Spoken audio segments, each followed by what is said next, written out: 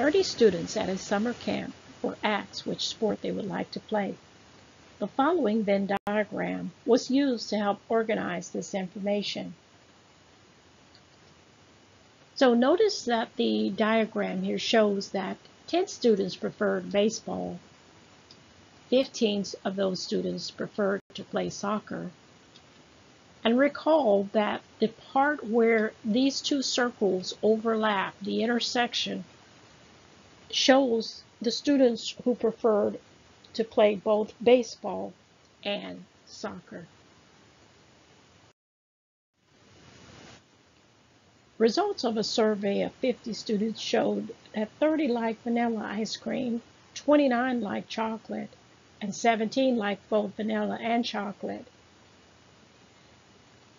Now, I want you to pause the video for a moment and see if you can answer the questions of how many students like chocolate only? And how many of those 50 students like vanilla or chocolate? How many of the students surveyed like neither vanilla or chocolate? So pause the video, see if you can answer them, and when you're ready, go ahead and press the play button to continue. Okay, so let's begin. We want to first find the intersection. Recall, it's the same as if you're placing items. I've said before that start with the intersection part first. In other words, we want to know the students who like both vanilla and chocolate.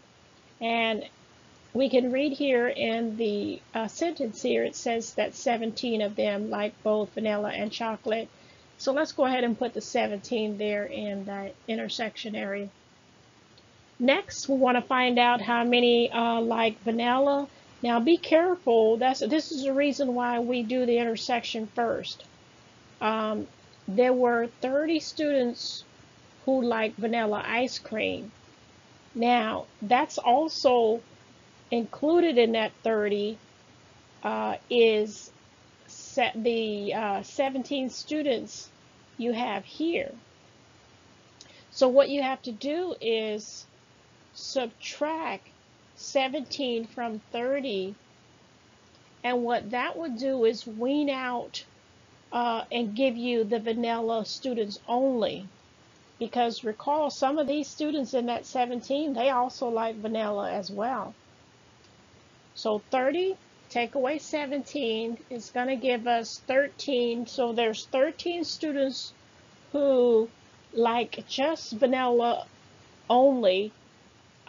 If you were to add those two numbers together, that is going to give you your full 30 students who like vanilla ice cream. Okay? Next, I want to find out the students who like chocolate. So chocolate is the entire circle, which includes the 17.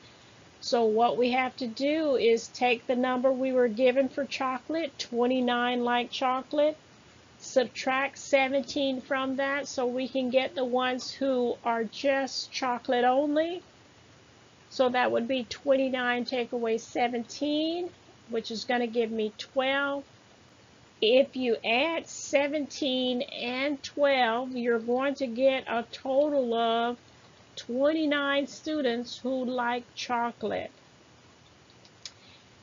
Lastly, we want to find the students who, we want to find the students who don't like either. Here's how you find that out real quick. All you've got to do is add up all the students you have so far that likes vanilla or chocolate. So if we add the 13 plus 17 plus 12, that gives us 42. We don't have all our students. How many students was there total? Yes, there were 50 students in total. So we have to then go 50, take away 42. And that's going to give us 8 students. Now, they're not in the vanilla and they're not in the chocolate, so they're somewhere in the universal set. And these are those students what we will call who don't prefer either one of those. So now let's see if we can answer these questions. Question number 1, how many students like chocolate only? So we have to go to the region where it's just chocolate only. We don't want the vanilla people in there, so we don't get the intersection. So there were 12 students who like chocolate only. How many of them like vanilla or chocolate? So either one. When you see that or, that means it's going to be vanilla or chocolate, which is the entire circle. So again, we're adding that number of the 13 plus 17 plus the 12.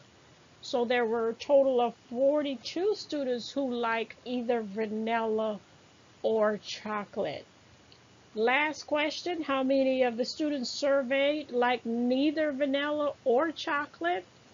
And that was these odd ones on the 8, who did not prefer vanilla or chocolate.